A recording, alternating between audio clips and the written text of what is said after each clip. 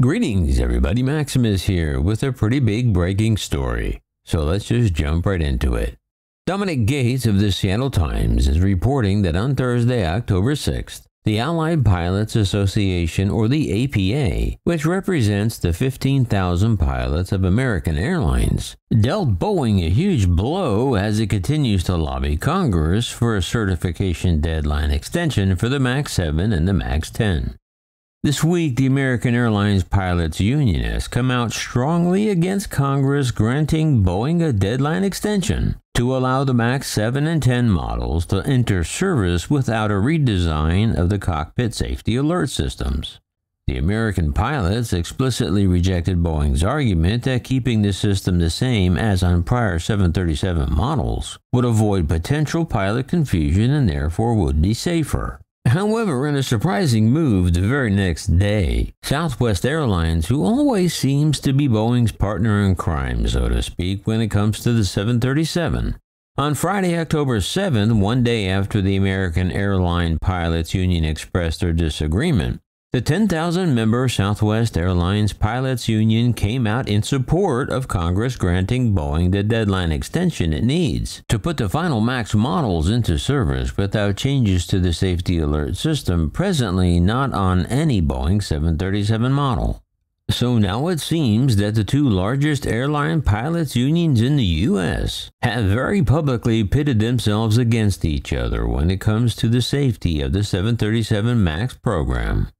The Aircraft Certification Safety and Accountability Act, passed by Congress in December of 2020, allowed an exemption from upgrading the crew alerting systems on any plane certified before the end of this year.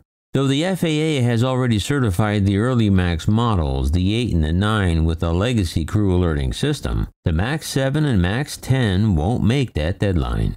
But Captain Edward Sitcher, president of the Allied Pilots Association, which represents 15,000 pilots of American Airlines, said, "We oppose any extension of the exemption and don't agree with Boeing's claim that pilots could become confused when moving from an airplane without the modern alert system to one that is equipped with it." And he emphasized that nothing could be further from our flight deck reality. American Airlines' position appears to be heavily influenced by the two 737 MAX crashes that killed 346 people in 2018 and 2019. On those flights, the crews were clearly distracted by a series of conflicting alerts triggered by a faulty sensor and couldn't understand what was happening.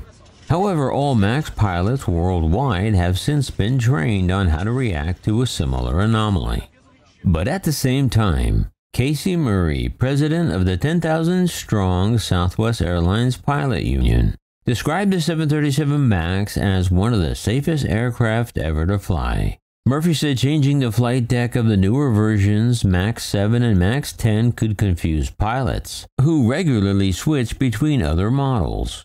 But the American Airlines Union boss, Captain Sitcher, said that Boeing needs to proceed with installing modern crew alerting systems on these aircraft to mitigate pilot startle effect and confusion during complex compound systems malfunctions. He said once these systems are installed and pilots have been properly trained on them, our crews will be better able to identify system failures and prioritize corrective actions that could save lives.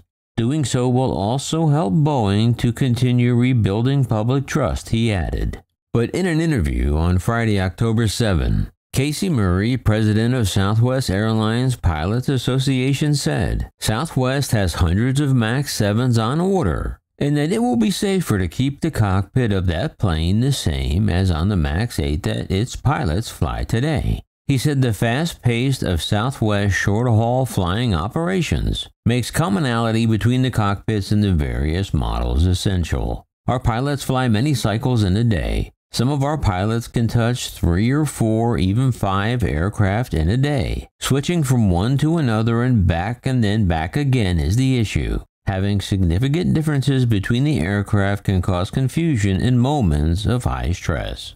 He added that the American Airlines Union this week explicitly rejected this argument, citing the fact that American Airlines pilots routinely switch between the 757 and 767 models without any confusion. But Southwest Murray said that although those two Boeing jets do have differences in their cockpits, they're much longer range aircraft and pilots aren't switching back and forth literally on an hourly basis as our pilots do. American Airlines is currently only flying the MAX 8 but has no MAX 7s or 10s on order. But Southwest needs the smaller MAX 7 for its fleet. Murray says his union stance is not about self-interest. He emphasized that the commonality is our issue, and we believe that it makes for a safer operation. He said this is what is best for our pilots and for the traveling public. He said his union has been lobbying Congress to get Boeing its extension. Murray said we've been active on Capitol Hill working on this, adding that the union has been working with the Senate Commerce Committee chaired by Washington State Senator Maria Cantwell. Cantwell has been pushing the FAA to offer Congress some direction and some political cover on the issue by ruling on the safety question. But Southwest Union boss Murray suggested that's not necessary, since the FAA has already approved the MAX to return to service after Boeing fixed the flight control system that caused the two deadly crashes. He said whichever version we're talking about, the MAX has been back flying for a while. The MAX 8 has been successfully deployed and flown tens of thousands of hours, Murray said. The MAX 7 is no different. It has just been delayed. I have 100% confidence in the MAX line of aircraft, he concluded.